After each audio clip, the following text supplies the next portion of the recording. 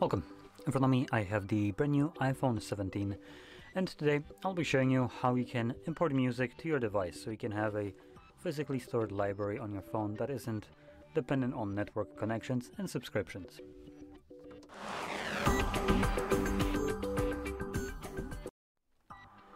Now I'll be using Windows for this, but you can also do this on a Mac. It doesn't really matter too much, I should say.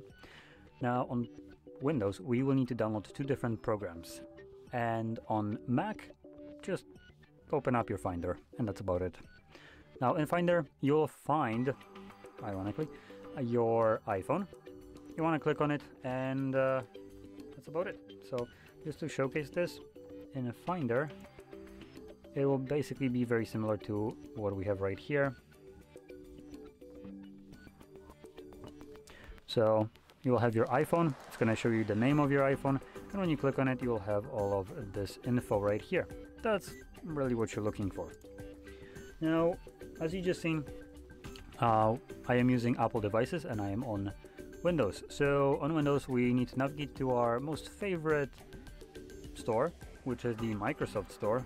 Everyone loves this one. I personally do. Oh, love so much downloading applications instead of from a web browser like a normal human. I need to now be forced into this garbage. Awesome. And in here you can search for either iTunes. This will give you both of the programs as a result that we need. Now also you probably might have experience using iTunes before, and that no longer works. Apple, I guess, updated the iTunes by just completely making it redundant, and then they changed nothing, added a new coat of paint onto it by making it gray, as you can see, like gray coat of paint, and then separated into two different applications that still function the same as iTunes used to function. They're just separate now. Awesome improvement. It justifies the lower review scores than even iTunes had, and those were already piss poor reviews. So congrats, Apple. You've literally now just broken your own shittiest score. Awesome. So you're the reigning king of shit. Now, once you get Apple devices and you also get Apple, we can now deal with our music. So the way this works is Apple devices allows your computer to interface with the phone itself and then transfer over the data that is in Apple Music. So basically you have music in Apple, it takes that music from here through Apple devices to your device. Great design. Instead of being able to just plug it in to your computer like it is right now and opening up something like your browser and having it right here like every normal device does, you get empty space. Thanks, Apple, that's very helpful. So once you download both of these pieces of shit, you can actually use them now to get what you want to. So let's open up first our Apple Music. So I'm gonna go relatively quickly over how to manage your music and obviously what to do if you haven't done this, as nowadays a lot of people don't keep actual physical media anywhere. You might not be aware on how to really manage this. So there's several different things. If we go into our browser, now this, I will be pointing this out for Windows specifically. On Mac, I believe you also have music folder and stuff like that, which would make it easy, but it's completely up to you where you want to store music and where you want iTunes to pull that music from. So in this case I will be opening up my music folder, Apple Music, and then Media, and here you can see all my songs. So these are all the ones that are right here. Now you can probably see a discrepancy. There is 3 songs, while in the folder there are 4. Now by default, iTunes should be pulling them from here. Where is it? Trying to figure it out. Where was the button for the settings? Oh, whatever. So in any case, The reason why it's only showing up 3 out of 4 is because I believe it's this one. Yep. If we go into properties, this is a FLAC format. Sorry for that. So FLAC format isn't supported by a media player. A music player that doesn't support music format. Great. Great update there, Apple. You really done it here. So because of that, no matter how many times I try to add this, it won't ever appear because it just doesn't support it and it doesn't show it because of it. So anyway, once you store your music, or once you download your music, have it somewhere stored on your computer, you can then drag it over to here. And when you do that, it will show up. Now, the way I have my my music downloaded, actually before I even go, the music that I have right here, I actually own a physical media of it as a vinyl. So I feel okay kind of showing this semi. So when you download it, depending on where you download it from, for instance, when you download it from here, it downloads metadata.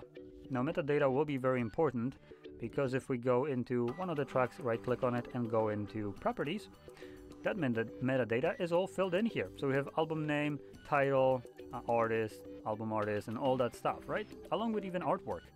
So we have it right here. Now this is very nice because on your phone it will show up under artists and specific like other things. If you, for instance, convert things like YouTube music into MP3s, which I'm pretty sure most of us have done at one point, those files do not have metadata. Every info about it, the artist, and the song and all that stuff, is in a title of a file, and when you drop it in here, the title of a file will be just basically the name of the song, but it won't know what the artist, so it's going to assign it to unknown artist and all that stuff. So you want to basically find that track, right click on it, and then manually fill out all these information. So you can fill it up, and you can also add the artwork yourself as well.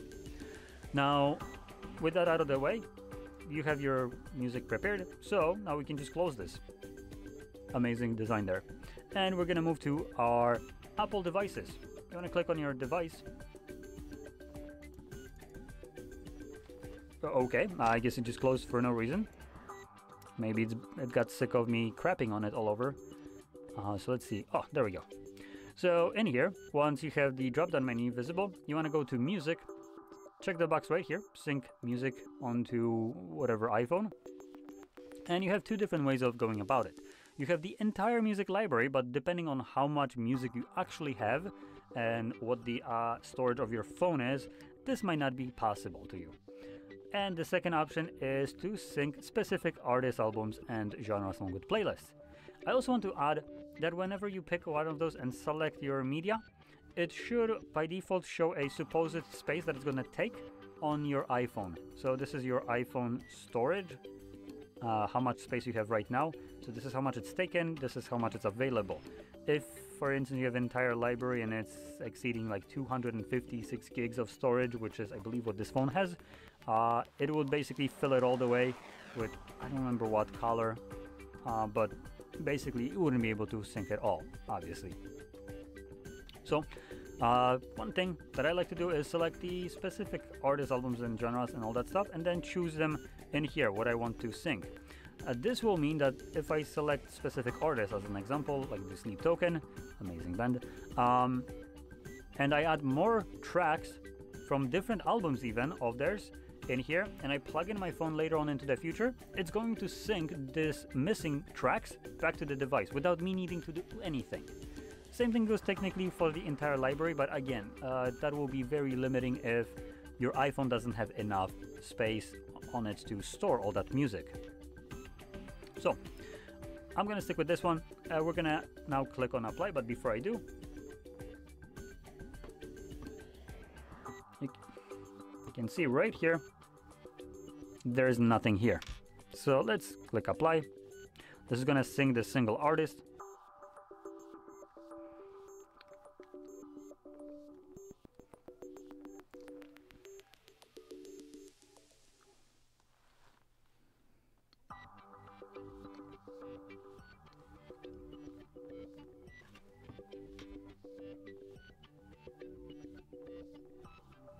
And there we go.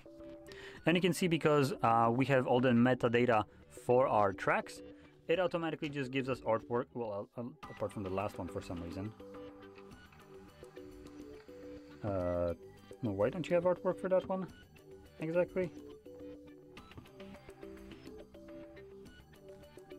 Apple devices, I would say. Because the track itself, let's see, I'm pretty sure it does have metadata, specifically artwork for it. So let's just check it. So it's this one, properties, right here. Oh, would you look at that, there's artwork. So for some reason, Apple devices decided not to sync it. Great. But anyway, you can see.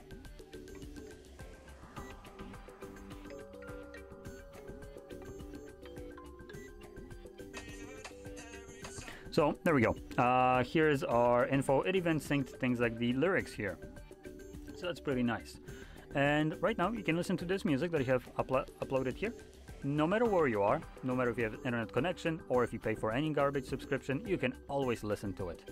It is your media stored physically, and even if, for instance, Apple stops selling some of the music or loses the license to some music, that music won't evaporate from your library. It's your music. They don't have control over that, so that music will just permanently stay here on your computer and on your phone as long as you don't delete it yourself. So obviously super great. The fact that you don't need to have subscriptions also just saves you money. So highly recommend checking that out if you haven't ever done this. It's much better to have your own music stored locally that corporations don't have control over and just don't delete from your account because their license ended, which has been very prevalent nowadays.